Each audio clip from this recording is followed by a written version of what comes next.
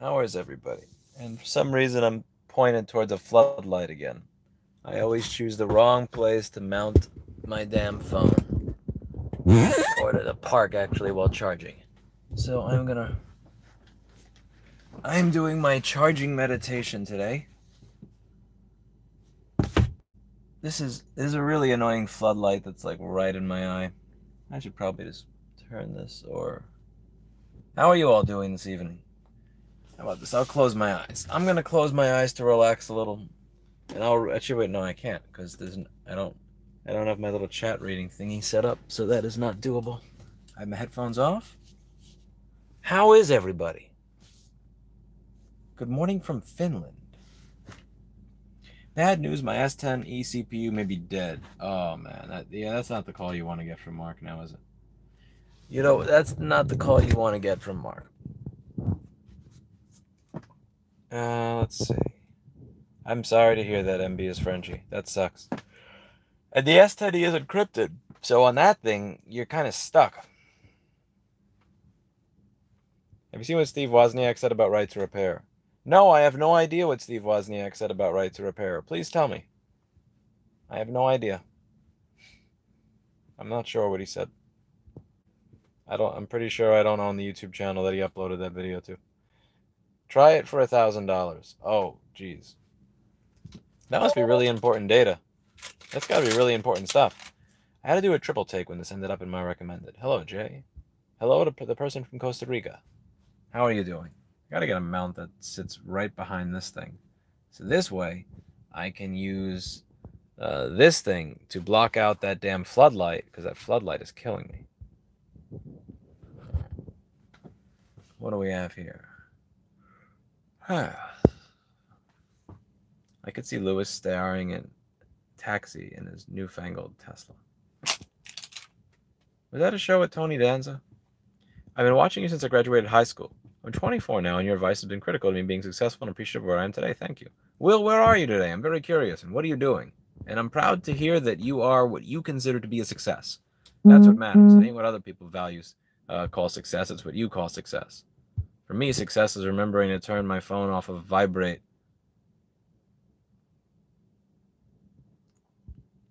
when I'm doing a stream. The NYCTCA drama has me riled up. I mean, it is what it is. Like, do I kind of earn it by living here? Yes. It is what it is. Here's the thing. There's a chance it gets resolved, but it's not even about whether it gets resolved. It's the amount of gray hairs that you earn in the process. Like the thing where you may get up to $15,000 fine because you broke a law that nobody can actually explain how it exists. It's not the law in and of itself. It's the gray hairs you have, the gray hairs that you earn during the process that get you. Because like even if everything winds up being fixed, it's just yeah, it's just the grays that you earn along the way that make it suck. I'm here to charging my car. This place does not have my billing information or my card info, and yet it's charging. I don't know how that works, but we'll see. I think Dave Jones and Thunderfoot may be on some bullshit because I found free energy.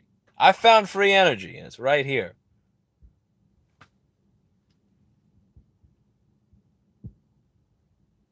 How do you deal with your dad being so far away? I mean, he has his life. I have my life. That's pretty much that. Like, he's busy with his stuff. I'm busy with my stuff.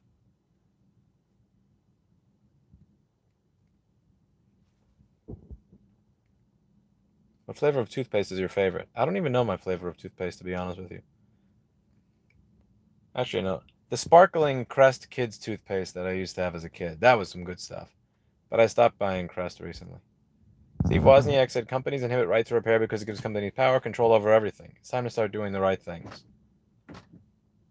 Anamorphic Wizard. Anamorphic Mind. Do you know who contacted Steve Wozniak to prompt him to say what he said? What qualities in a city are you looking for most in a second location? I don't know what I'm looking for. That's the thing. It's one of those things where I'm probably not going to find it because I won't know until I find it.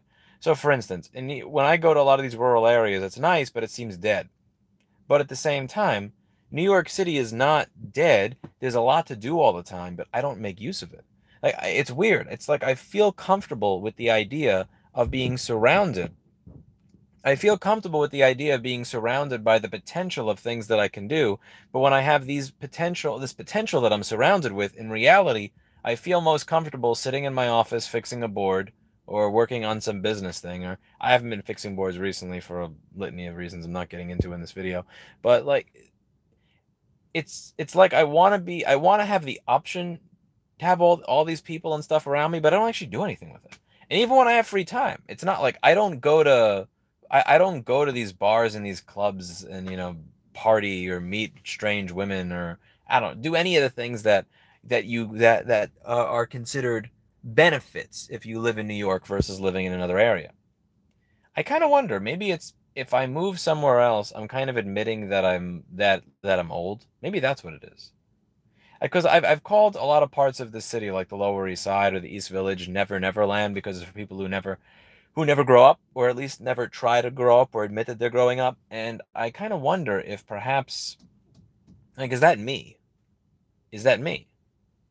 Timothy, you're in the no. My steering wheel's not in the wrong side. You're in the wrong country.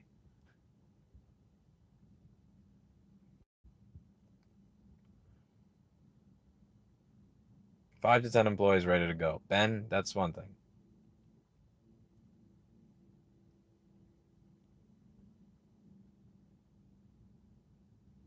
Yeah, maybe the way that they have free energy here is solar roadways. I don't know. They don't have any way to bill me for this charging, so we'll figure out how that works.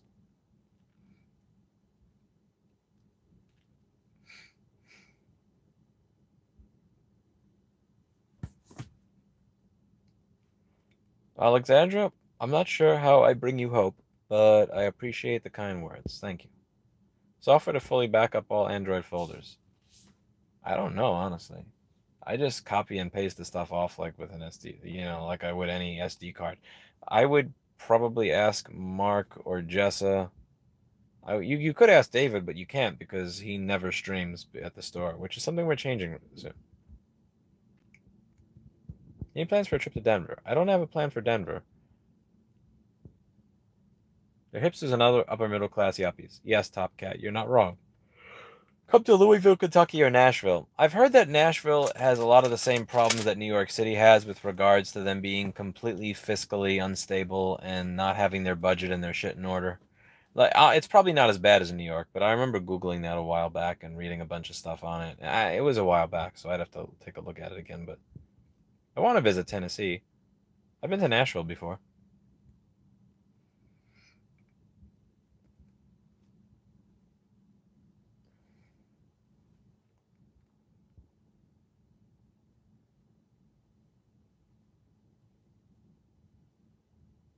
What do you think of Nashville, Carl White?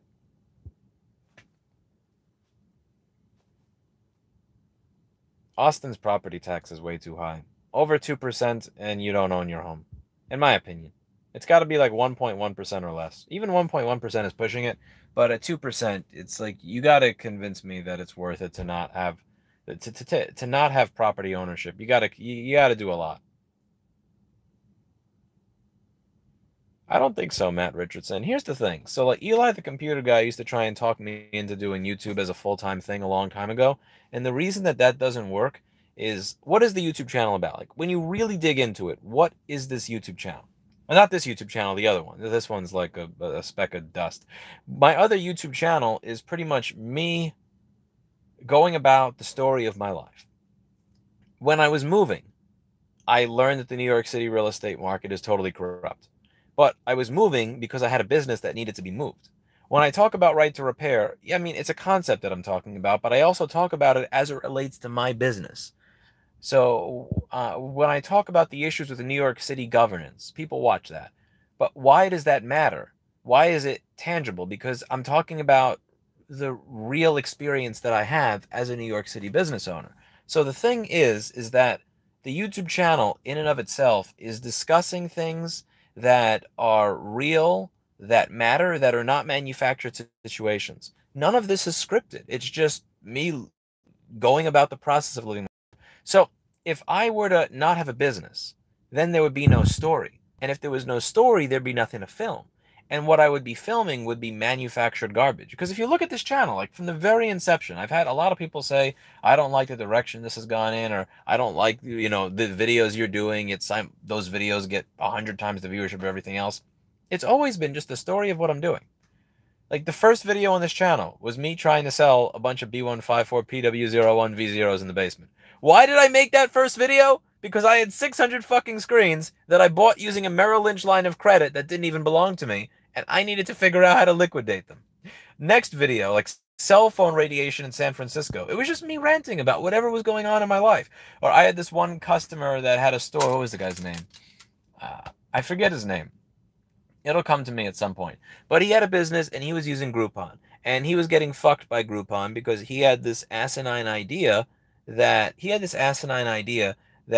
needed to run Groupons at a loss to get customers. And he would bring me all the fucked up shit that he needed done in 2 hours because these Groupon customers were unreasonable. So I put a video on about Groupon. Like the channel itself is based on my opinions and my experiences of how I'm living my life. So if I get rid of my business and were to, quote, do YouTube professionally, it wouldn't work. It just fundamentally wouldn't work because what I'm recording are my thoughts as I live my life in my corner of the world. And if I stop living my life, if I stop having a business, then all of that stuff just kind of goes away.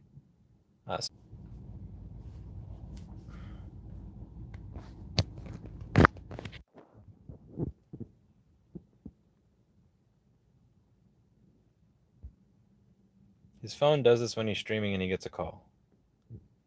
Let's see.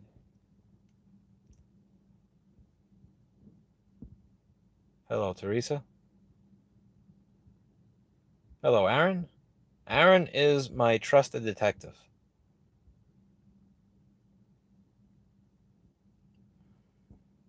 I was anti-right to repair until I actually took the time to do my research, and now I'm all about it. Thank you for breaking down the issue in a simple and compelling way.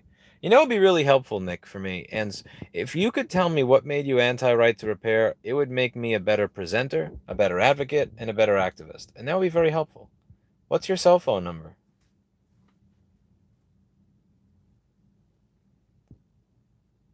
No.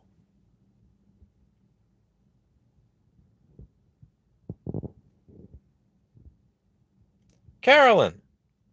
Long time no see. I haven't seen this moderator in like 2 years. I hope you're doing very well for yourself, Carolyn. Or Caroline. I don't know how to pronounce people's names. I'm a shit YouTuber. I don't know the names of my own moderators.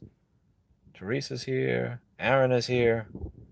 Wow, it is what's the word I'm looking for? It's a reunion. We have a reunion.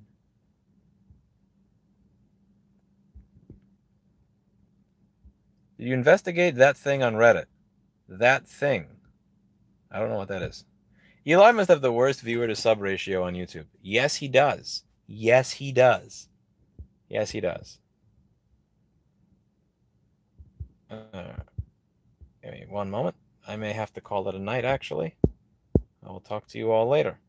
I may redo this when I am home, but I have got to get going.